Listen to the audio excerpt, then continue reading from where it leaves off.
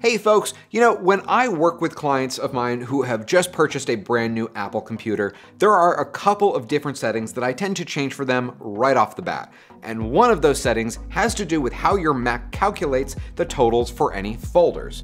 So for example, if you take a look at this sample download folder, which as you can see here is currently in list view, when I go to sort the files by file size, you'll see that when it comes to any folders, all we can see are these two little lines. The good news is there is a very easy fix.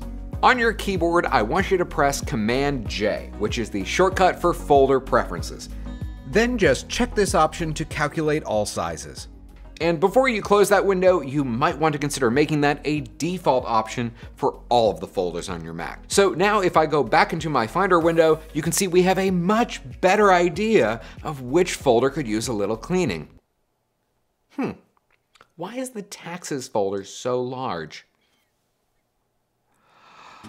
Thanks so much for watching, everyone. If you enjoyed this video, be sure to take a quick moment and hit that thumbs up like button, leave me a little comment down below, and if you haven't already done so, please subscribe to my YouTube channel.